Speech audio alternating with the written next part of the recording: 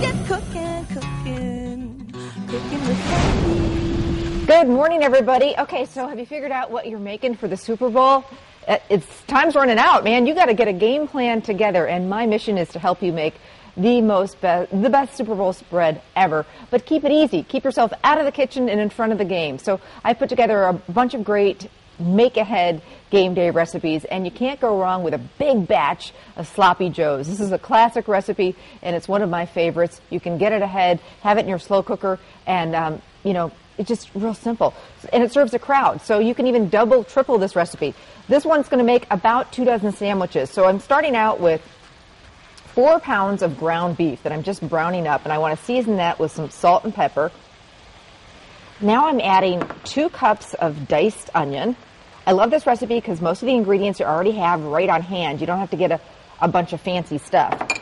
Now I've got 1.5 cups of diced celery and 1/2 cup of finely diced bell pepper.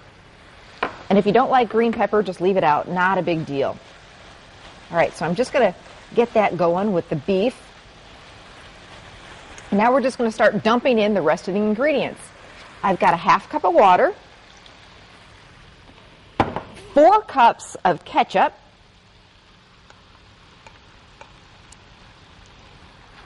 a couple tablespoons of brown sugar, 2 tablespoons of Worcestershire sauce, and 2 tablespoons of apple cider vinegar. So we kind of have, the sweet with the sugar and a little bit of the sour with the apple cider vinegar. And the last ingredient is just one of the small cans of tomato paste. So you get this all going. And basically what you can do is you transfer this whole thing or brown up the beef and then dump everything else into your slow cooker. And then you just want to get this in there in the morning, cover it, and cook it on low for a few hours until that beef really breaks down, and by game time it is ready. And then go pick up, I always say make 1 or 2 things and then pick up the rest of the stuff. You can't do it all. It'll catch up with you if you try. So, and assign different people that are coming to your party to bring different things.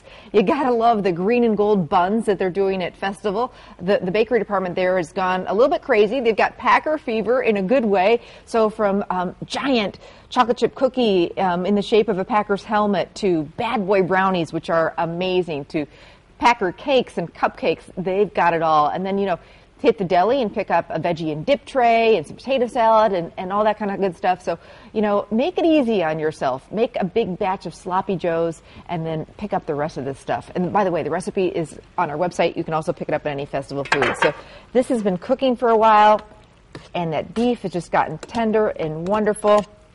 And I just got to serve it on a bun. And like I say, this recipe makes a dozen or so sandwiches, but if you're having more people over, you don't want people to be hungry, so feel free to make some more. I'm always cooking, you guys, even on the weekend.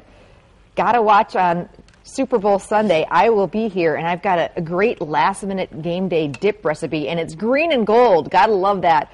I'm doing a cheesy broccoli dip that is going to be out of this world. And then on Living with Amy on Friday, we're having a huge Packers party and all sorts of great game day recipes, including a new brat that they do at Festival. It's a mushroom and wild rice brat, and I'm doing it with a Swiss cheese sauce. So just all sorts of great game day recipes on our website. And don't go anywhere because Pete and Angela will be right back. Yeah, this is a definite, you need napkins to eat this one.